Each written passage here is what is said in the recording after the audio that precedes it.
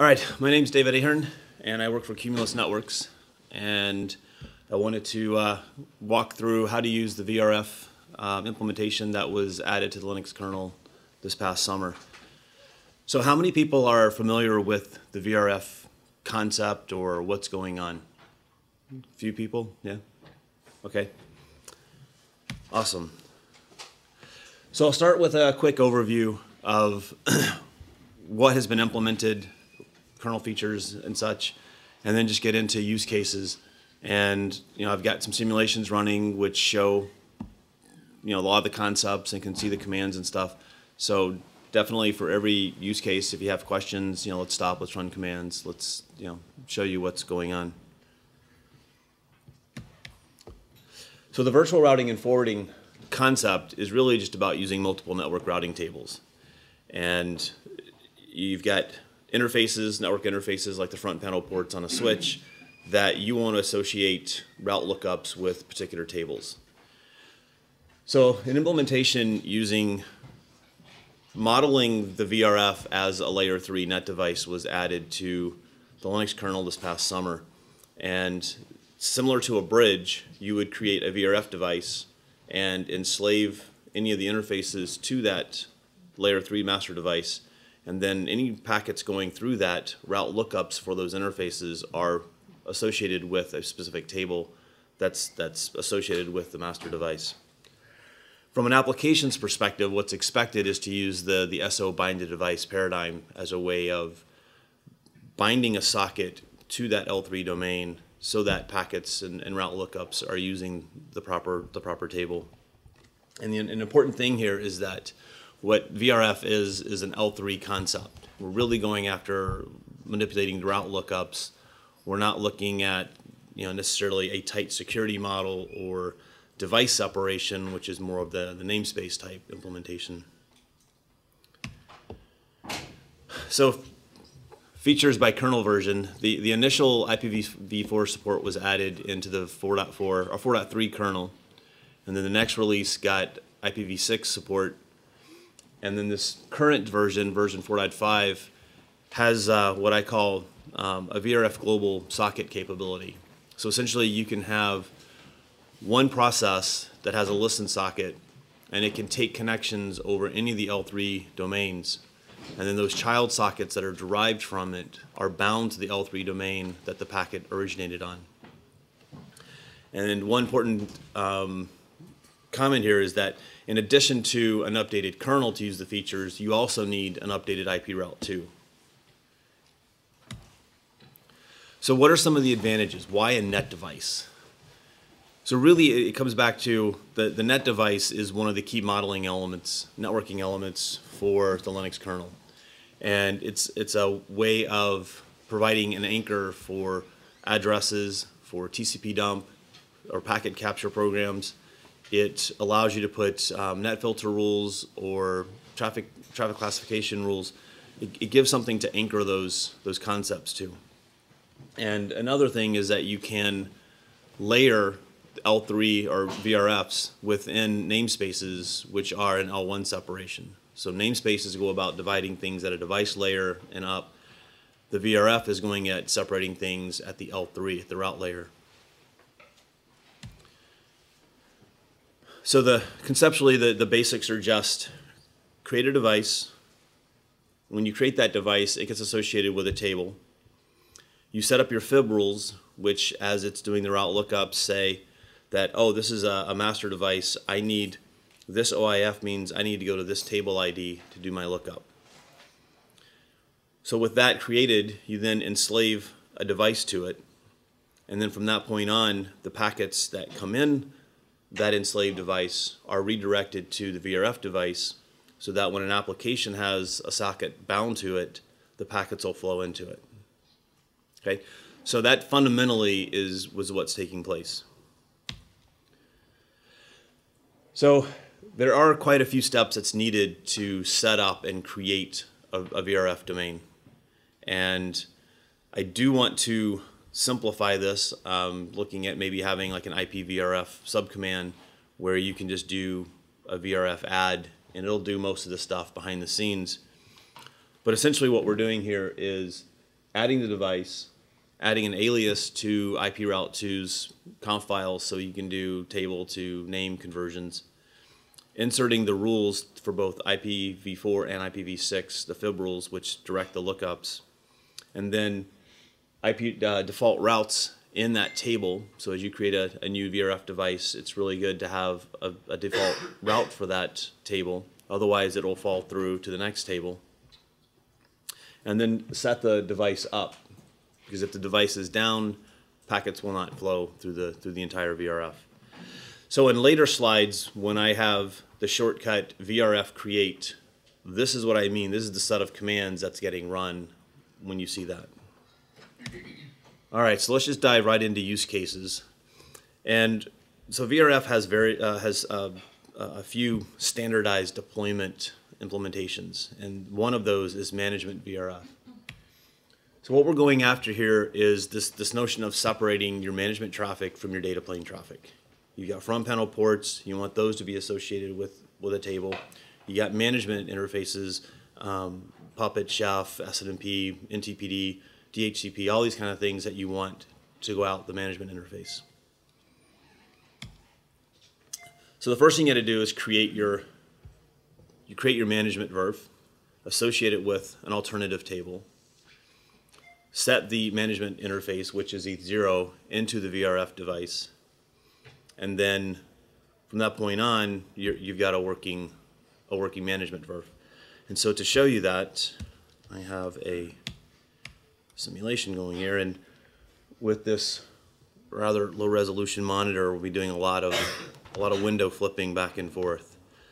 So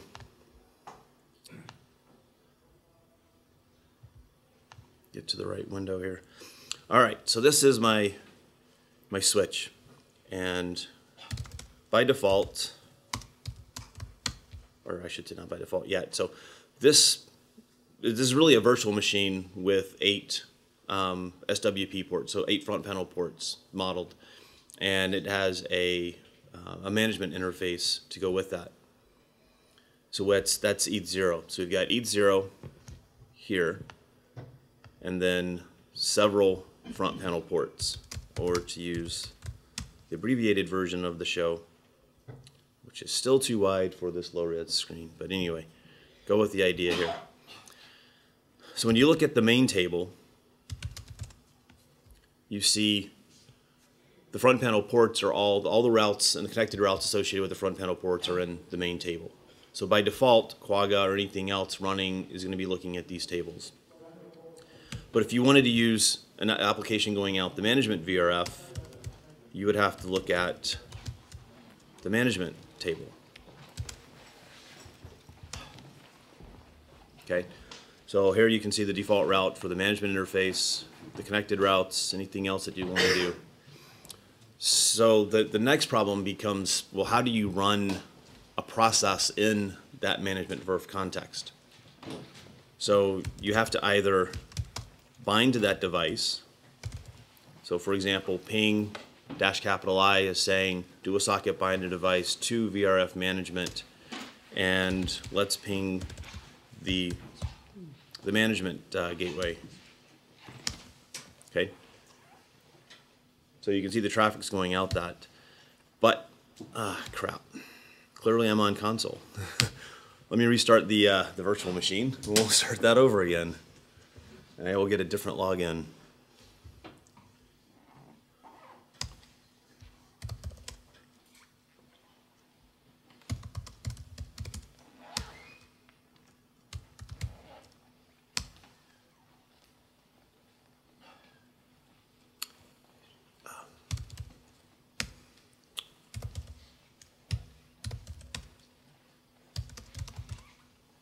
Okay, so we're all good. Now let me get out of that.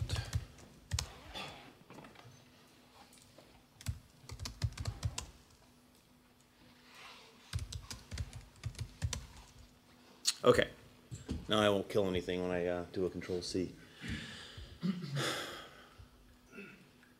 Okay, so now another thing is coming into the box. So if you noticed, I'm coming in on port 22. I did an SSH into the box, which my old alias is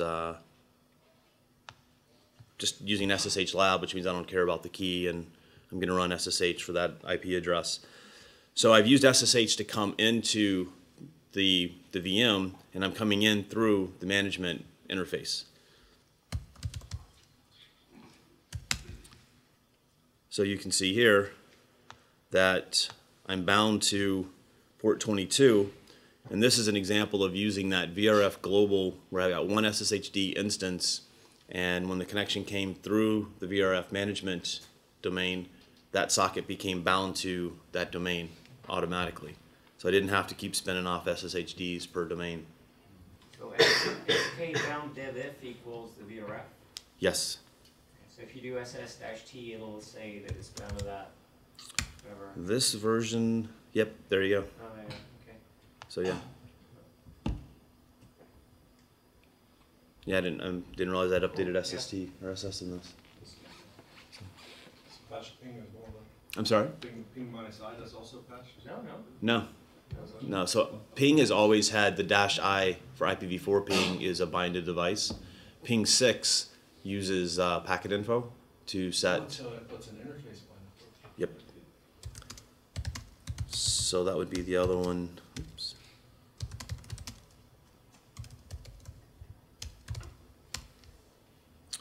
So if I were to do a ping 6 on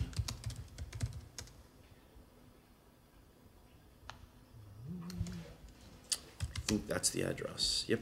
Nope.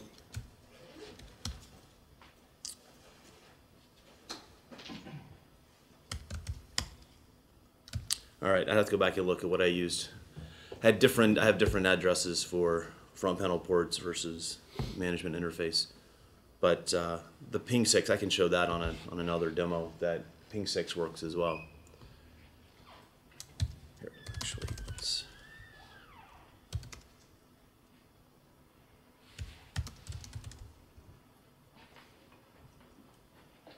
I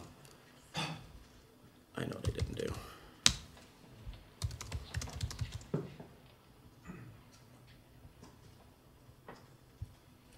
I know what I didn't do.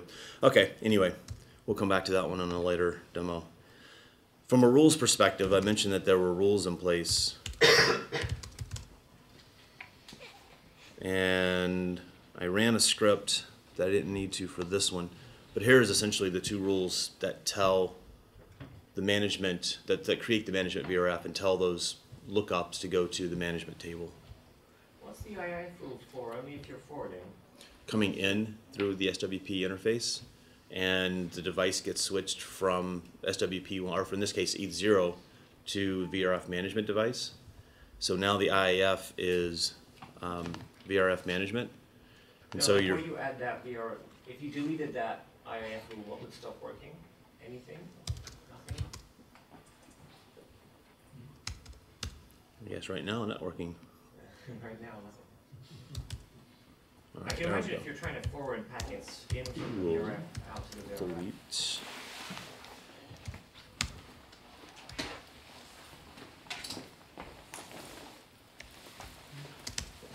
Okay, so now if we came back to the host OS,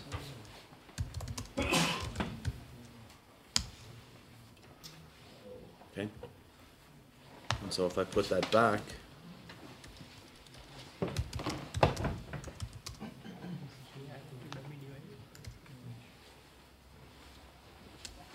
someone started git refresh, downloading a repository. Anyway, networking will come back in a second, and Does this mean that autocon, IPv6 autocon happens on the VRF interface as well? yes, VRA hits 0 and then autocon Slack happens on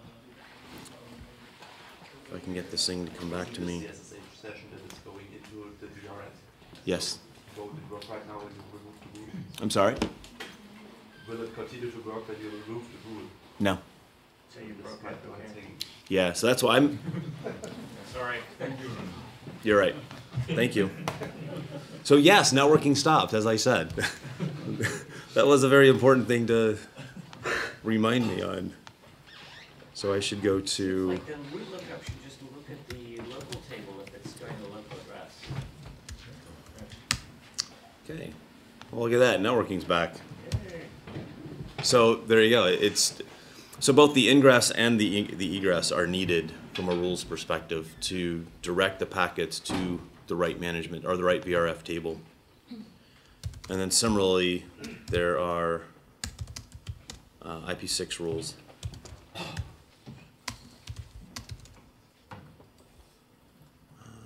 These guys. So same thing. All right. So network namespaces aren't used at all? In VRF? No. Nope. So when you configure addresses on a slave device, do the routes go both to the VRF table and the main table, or just to the VRF table? Just to the VRF table. So if you're looking at the main table, you see there's nothing in here related to ETH0. And if you look at the management table, you'll see both the local routes and Table. thank you. So you see both the local routes and the connected routes. So everything associated with the VRF is in the VRF table.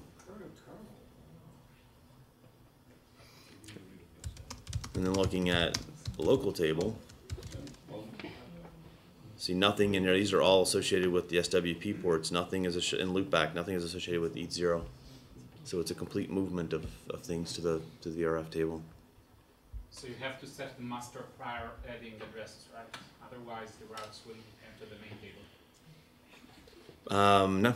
So if I were to add an IP address to ETH0, connected routes, it knows what to do because the interface is enslaved. If you were adding additional routes on top of that, you would have to tell it. So I just added 111. Oops. Let's try that again.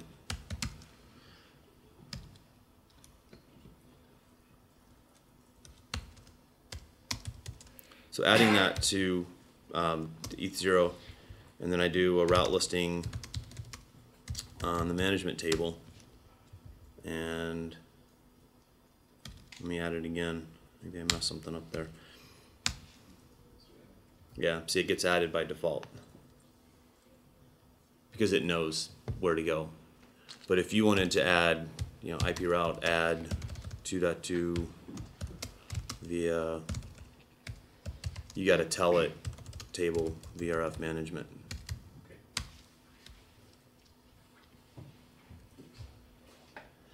So the other thing is, now that you got the routes, you've got packets that can come in and get directed to processes, but now how do you get out? So getting out gets a little more complicated with what's in there today. So you can use socket marks, you could use preloaded libraries to set the socket bind a device for you. What I've been pushing from the model is to use a C group, an L3 MDev C group that essentially would allow you to set a task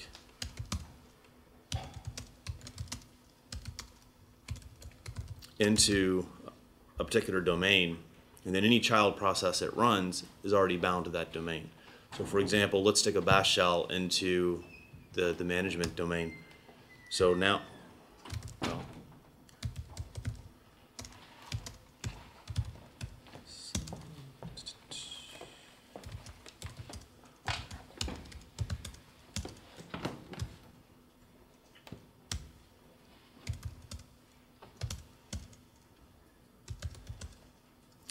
okay.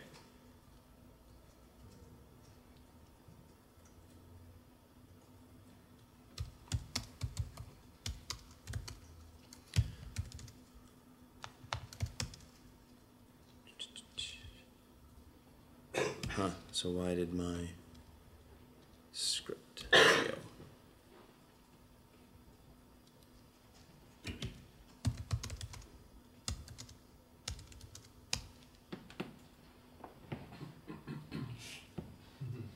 Oh, I see what I did. I'm using a shell script that expects one thing, and I didn't take that out. So anyway, now it'll work. Okay, so now, and I have this convenient PS1 helper that tells me, oh, now I'm set into the management VRF. So when I go to use networking, anything I do by default is going out management interface. So I don't have to do bind. Behind the scenes, the C group is saying, oh, well, this task belongs to this L3 domain. I'm going to set the socket binding device for you. So any INET or INET 6 sockets are going to get there by default. If you have any IPsec, for example, would it be possible to tie it to VRF? Yes. If it wants to Yes. set SPDs per VRF? Yes. Okay. Yeah. You have to set, there's a setting you have to pass in that tells it that it's associated with a domain. But yes, I've tested IPsec as well, the kernel implementation. XFRM didn't used to take an interface. I'm sorry? XFRM, like policy or whatever, didn't used to take an interface for the transform. Is that been added? No, there's a selector. There's a selector piece. So, If you want to steal the packets, so when stealing the packets, yes, but when you actually do the transform and output the packets on the wire, it was only like source and destination. Like the template was only source and destination. no, Or maybe it was added. no, I know this works. So let me, I'll find the notes. If you look at the man page of IP XFRM, basically. All right, well, that can't be done. Oh, it couldn't used to be done. Okay. Because what I found was Raccoon, the current code of Raccoon doesn't do it. So I had to go to my own, I had to do the transforms directly to get it to work.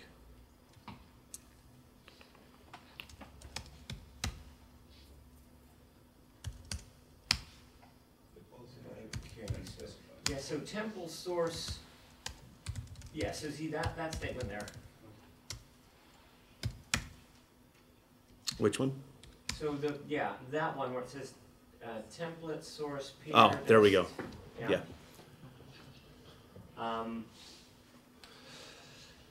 That, So I didn't have to make any changes to the IPsec code other than have it acknowledge that if the OIF is an L3, use that OIF in the route lookups, in the transform lookups. Yes, you can't set the OIF, I think, in the syntax. There was no way to do it, I think.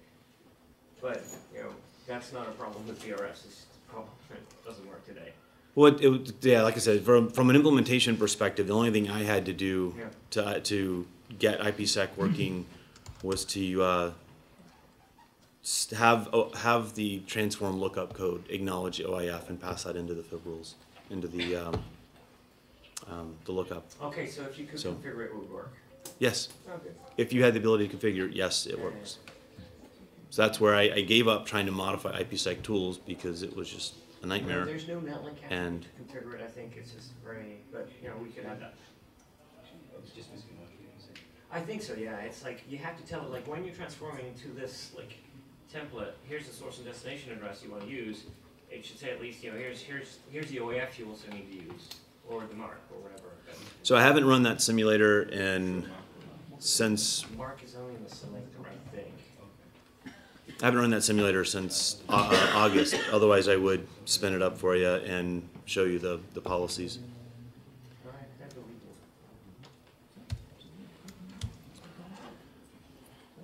All right, so now let's move on to another use case, which is,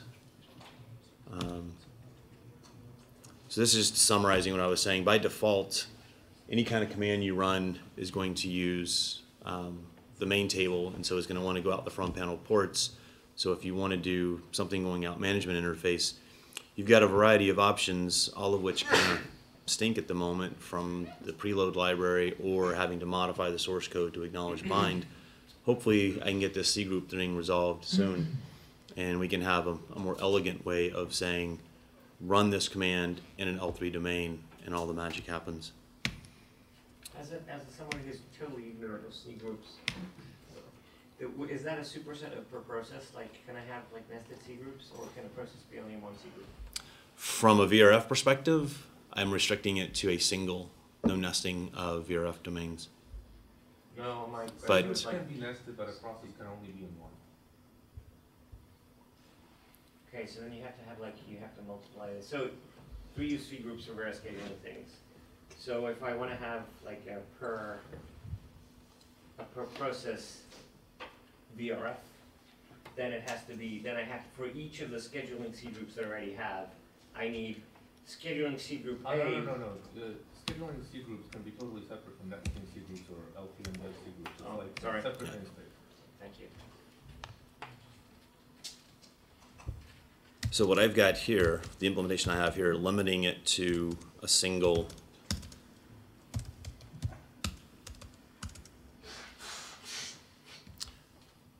when you drop a particular task, so in this case, it's the shell that is in the C group, and then anything it spins off is also in the C group. So that's the characteristics and the properties that are very nice that I want to keep with C groups, which is why I think that model works really well. So I don't know if that's, it sounded like you were going after something else, but No, I think that's the answer mostly. Yeah. okay. So another common deployment is using VLANs to separate traffic, and then as a part of the VLAN deployment, you get to routers where you want to start separating your traffic by VRFs so that it can, you know, move through the backbone of the network and still maintain that separation with the VLAN stuff. So here's an example VLAN separation. You know, say you got a couple of racks and there's some hosts on each rack that are in one VLAN, VLAN 10, another set of hosts that are in VLAN 20, and as they're talking through a shared network, maintain that routing separation. So I have a simplified version of that deployment where I've got two groups of hosts. So group 1, host 1 through 4 are on VLAN 10, group 2, host 1 through 4 on VLAN 20, and all the traffic gets routed through a common set of R1, R2 routers. So I will look at, you know, when I get onto the virtual machines, I'll show you the VRF 10, VRF 20 setup, and when the traffic's flowing, you can see how it flows through the proper ports. So for this one, I do have my handy dandy ASCII diagram. So this is showing, and that's the MPLS one, so let me find the VLAN one.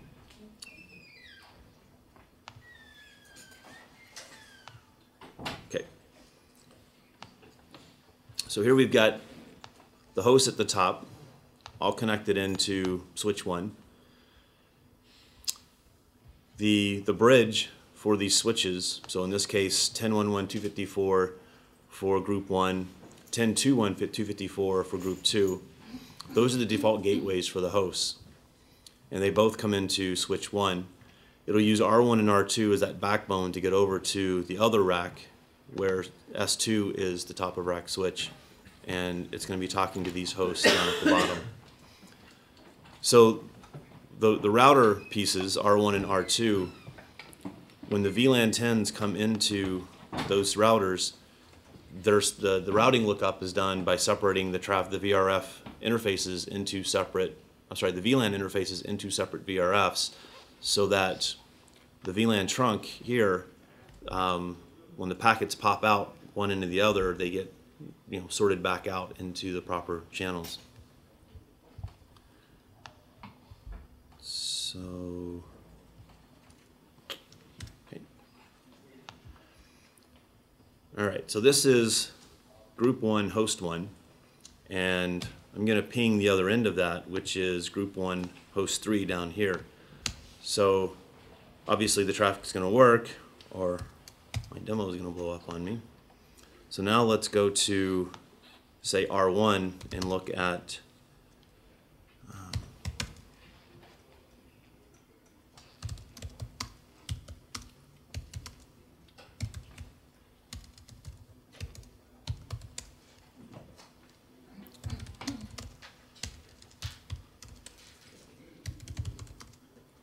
so in this case, what we've got for interfaces,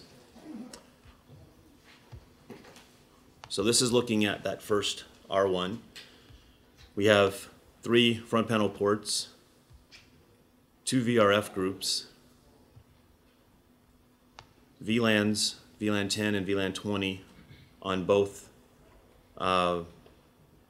the switch port 1, which is the one that's shared between the two routers.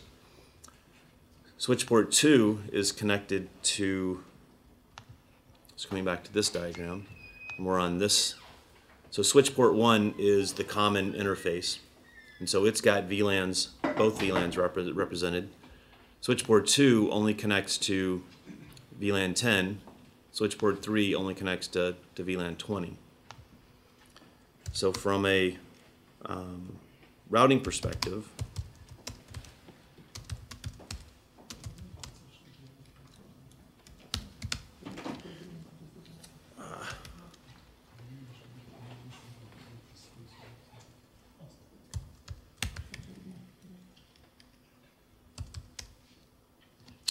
so here we've got the two VRF groups, and if we look at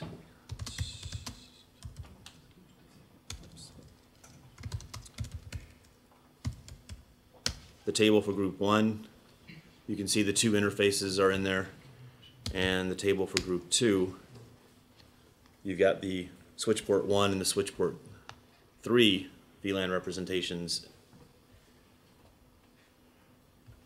From a traffic movement perspective, if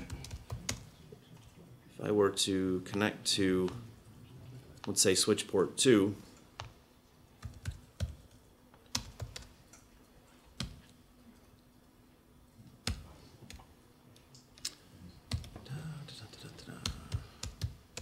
okay, now when I'm pinging, okay, so I only see the traffic coming in the interface here.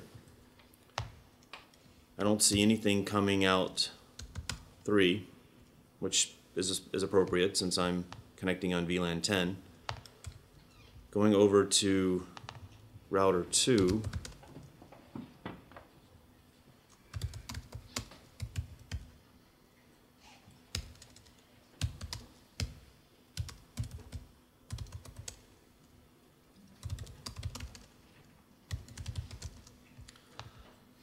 so looking at then this interface, so the traffic should be coming from this host up here on the upper left through BR1, switch port 2, switch port 1 on R1, and then coming down to this guy over here.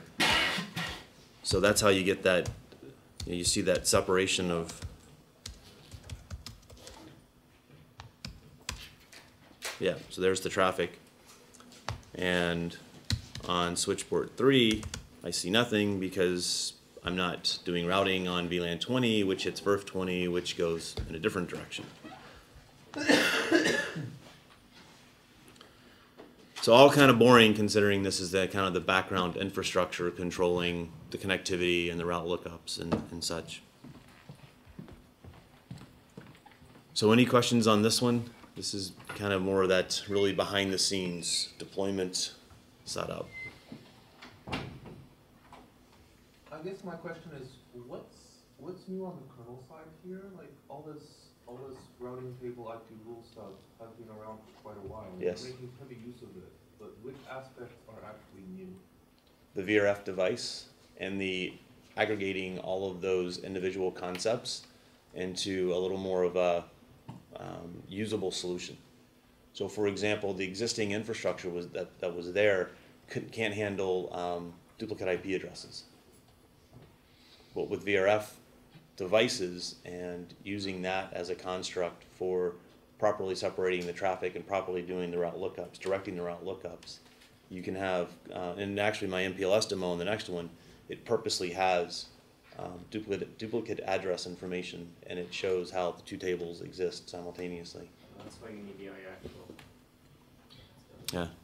Yes? And David, what is new that wasn't possible with NetNS in that case?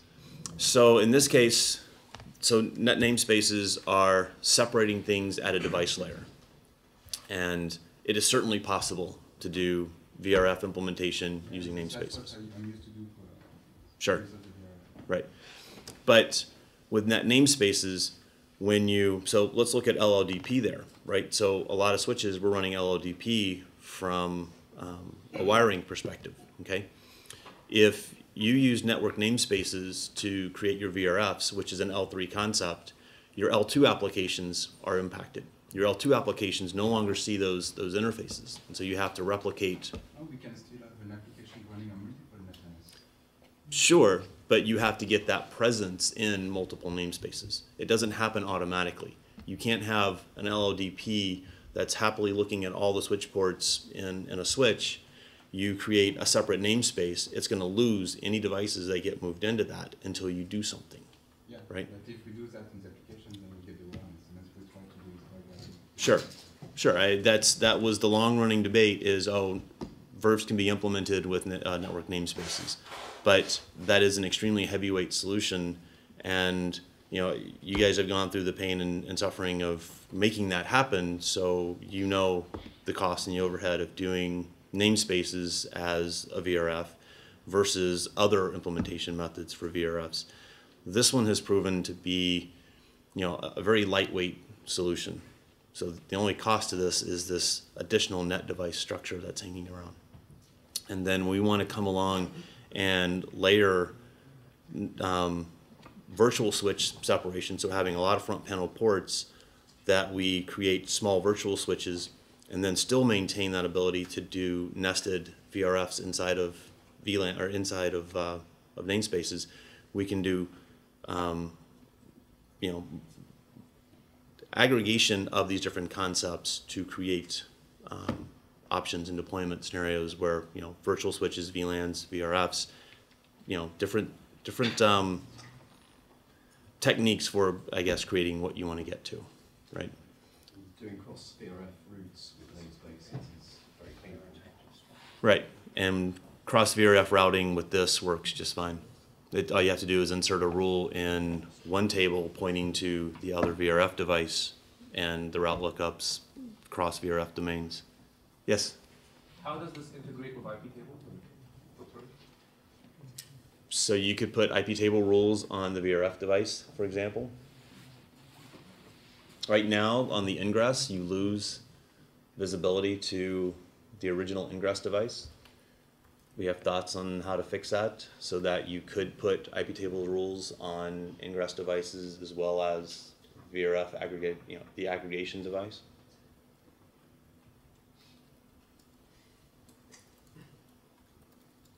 That's the same problem we have with mounting our team. What? Losing the slave. Oh, yeah. We have that with mounting. Yes. Regarding the comparison to network namespaces, let's assume, let's say you have 4,000 VRFs, 4,000 network namespaces. From your presentation, I understand that I have to create 4,000 IP tables rules for the ingress path. So did you try to put something like 4,000 VRFs and check the performance difference between using your solution with so much IP table rules compared to network namespaces, which do not have to make lookups for 5,000 IP table rules? So I have not done it from an IP tables perspective. If you look at the overhead of creating 4,000 namespaces versus creating 4,000 VRF devices, it's hands down the VRF device is lighter by orders of magnitude. Right? So a namespace came in, you know, in the hundreds of K just creating the namespace. And you haven't even moved devices around, you haven't set up additional processes, you haven't opened additional sockets, you haven't done all the overhead that goes with having an extra namespace.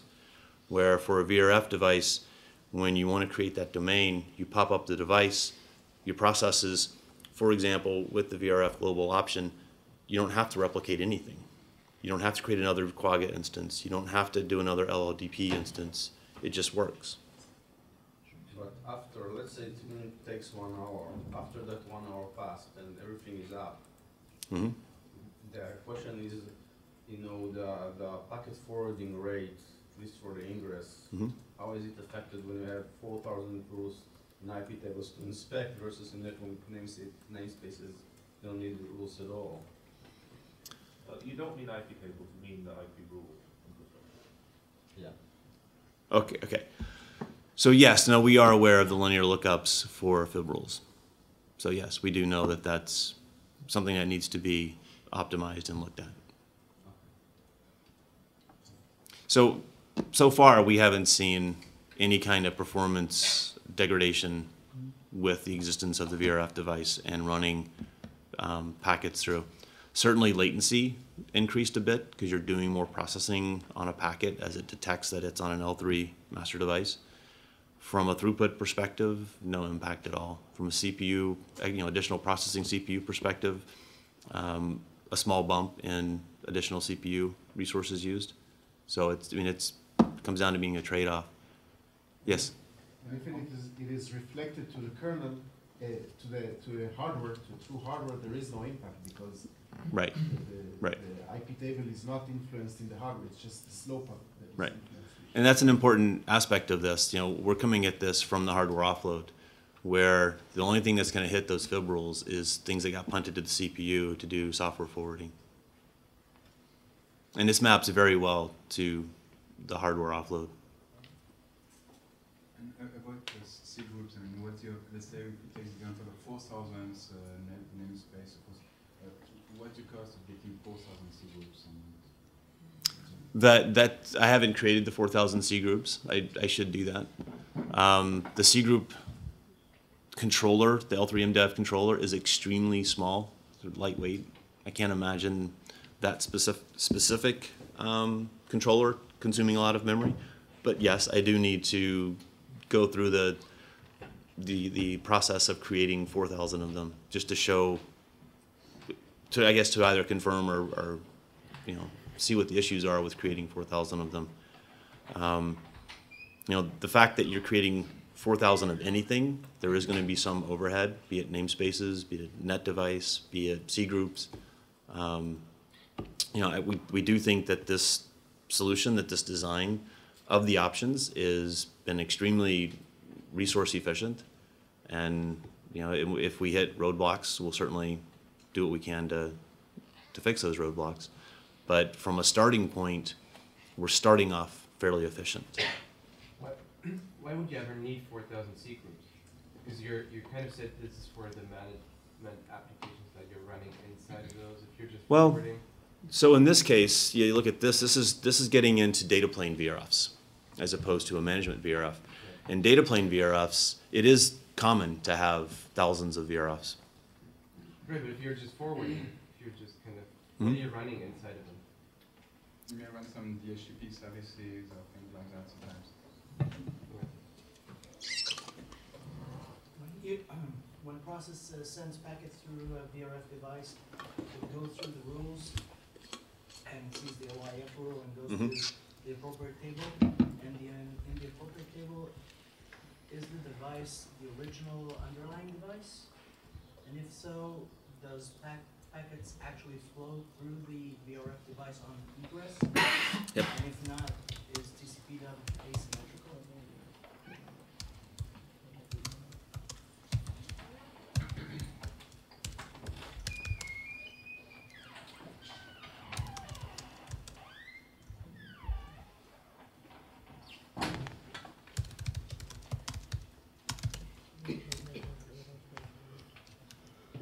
So it's getting both. So if you look here, I can get both ingress and egress packets. So yeah. So if you look at from a packet handling perspective, as a part of the L2 RX handler, the device is getting switched from the original ingress. It sees that, oh, this is an enslaved one. I'm going to flip it to the VRF device. That's before it hits packet sockets. So that's how it's getting done on the ingress. And then on the egress, when the first route lookup is done, we're returning a DST that points into the VRF driver. So the VRF device takes control of that packet. And so you'll see it hit the packet socket lookups once, and then it switches the device over to the real one that it's going to go out of and reinserts it into the stack, and then it goes out. And you'll see it on the ETH, the actual front panel port that it's going to go out on. So the asymmetry, I think, is on that SWP port. Because you lose it when you it's still there, because it hits the SWP port on ingress. It'll hit the SWP port before the RX handler, and then it gets switched. So it's still symmetric there too. So we are paying some overhead for going through the VRF device on egress, as opposed to manually specifying the rules. Right. Right, and that's what I think shows up in the latency aspects when you do like a netperf RR, because it is doing some extra processing. Where for a throughput, it catches up. You know, all that overhead gets amortized over a lot of packets, and we're getting fed through pretty quick with the GRO and GSO stuff. And I guess really quickly, I'm running out of time here, and the last one I was going to show was MPLS. So we also have an MPLS demo set up. Same kind of concept where you have hosts. I guess I can show this diagram better. Where you've got racks coming into some router that have a shared provider backbone, and you want to maintain traffic separation as it goes through the backbone. In this case, I wanted to show how this VRF implementation, getting at the what's not capable with, what can you not do with the existing VIB rules and multiple tables. So in this case, I've got duplicate address information coming into the provider edge 1 router. And when you look at, need to switch simulators.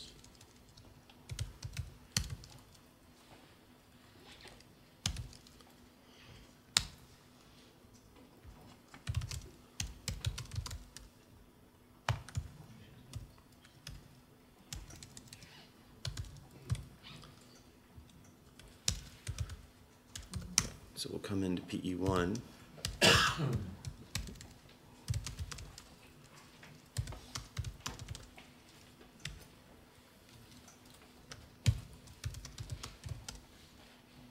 Okay, so here you've got the 2 different VRFs for the 2 different customers that are going to separate that traffic.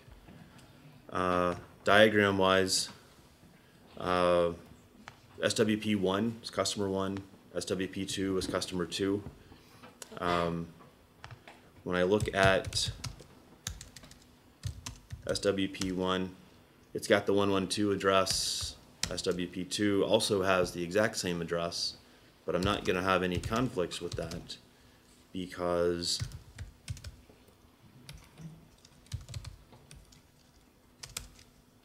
I've got all those routes are in completely separate tables.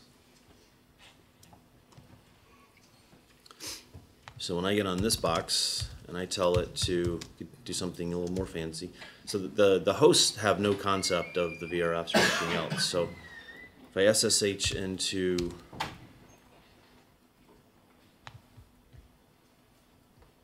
this 88213 address, for example, see now I just jumped from C1H1 to C1H3, and I've done that by going through the PE1, PE2 routers. So if I look at SWP1, see that's the packets going through it. And if you were to flip that TCP dump over to SWP3, you'll see it got converted into wrong command. All right. Well, for a brief moment, we kicked out some packets, and you can see how it's done the MPLS side. I will have to, so I just lost host 3. I will have to kick into host 4. Good thing I had 4 of them. All right. So this is PE1, and let me hop on to PE2, which is where, so PE1, the packets are all getting pushed into a common trunk, the common backbone, and they pop out the other side on PE2.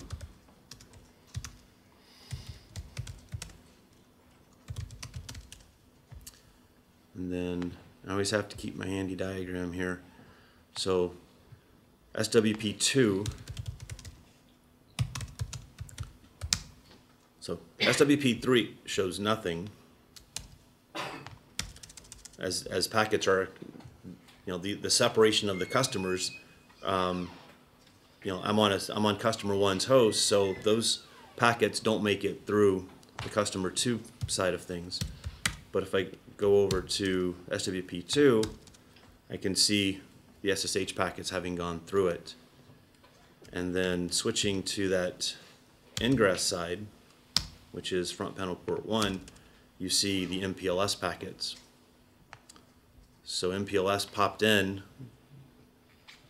So MPLS popped in this interface, and it uses those labels to say, oh, well, this label goes over here to VRF10, pops that label off, drops the packet into the VRF10 route lookup, and it continues on its way up to CE1, the other edge router. From a route perspective, table VRF C1, so you can see the normal connected routes for that interface, and then there you've got the MPLS route as well. So again, the theme here from a data plane perspective is you've got a shared backbone, and the VRFs provide that routing separation at the ingress and the egress of that shared backbone. Can you show how the way into the VRF is configured, like how the label is popped in the VRF system? You mean, so like how this is configured down here? Yep. So WPS1, and then IP routes, table C1. So here's the ingress, it's got the 112 interface. So this is a 111 network. So C1, E1 sends the packet up to PE1. No, I meant the reverse direction. The Reverse direction. From the MPLS interface down into the VRF. Oh, you mean so like this interface here, where it's receiving the MPLS packets on SP3 and then flips them into, sure. So here is the route that's going to cause this direction going ingress down here at SWP1, and it receives the packet, and then it wants to say my next hop is here.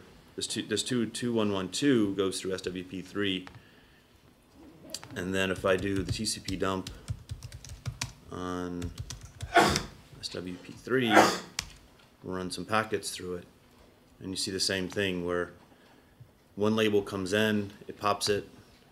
So the 1112 label comes in, it pops it off, and sends the packet over to SWP1 So where did that label popping happen? at the MPLS layer. So if I do a route lookup, a route show on the MPLS family, you can see where it's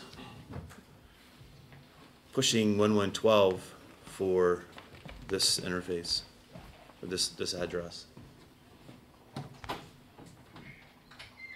Sorry, it gets complicated on this little bitty screen to show both the config setup and some of the. But how does it know to put, if it receives a packet with label, if PE2 receives a packet with label 111, how does it know to put it into VRF10?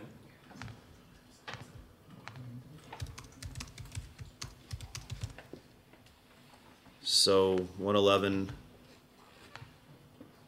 here via 3112 here.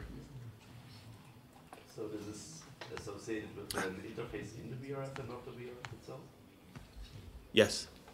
Well, no. So yeah, the VRF is SWP2. That's the interface. And when it receives this, it pops it and then sends it on to this guy. And then the routing table. It sounds like on ingress, the input interface doesn't matter at all. No, it's the label that it's responding to figure out what to do. Yeah, I'm just surprised it has as target SWP2 and not VRF C1.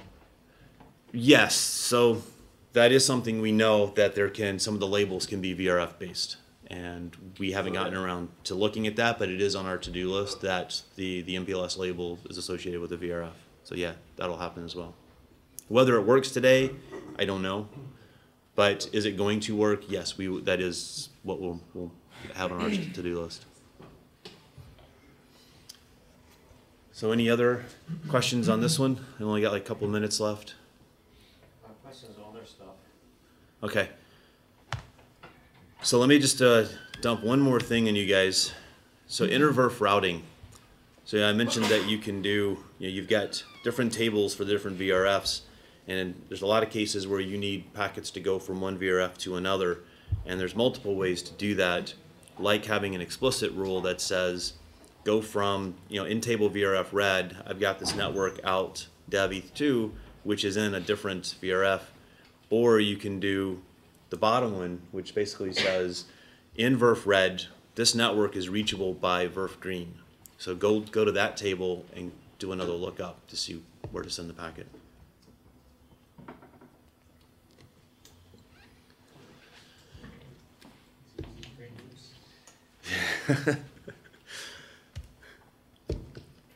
Any questions?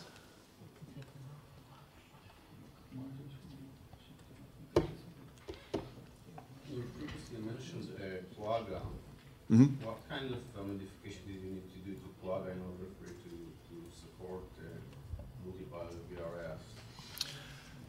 So 6Win did a lot of good changes to the infrastructure of Quagga. So I personally am not a Quagga developer, so I personally didn't make any changes to it, but someone in the company, the changes that 6Win put into Quagga had done some good refactorings to support VRFs first via namespaces. And one of our engineers took that as a start point and did some refactoring so that it can be namespaces or a VRF device model, so that we want the two to coexist. You have at least all the table in Quagga get an index, then it can be anything.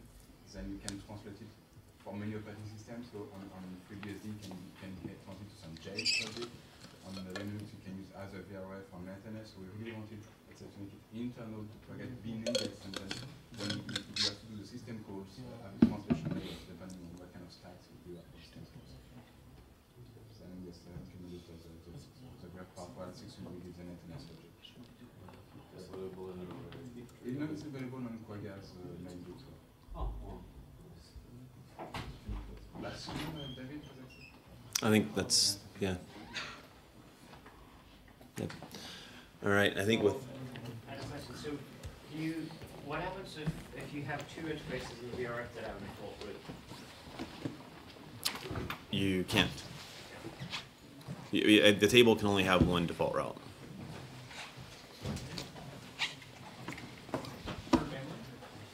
Per family, yes.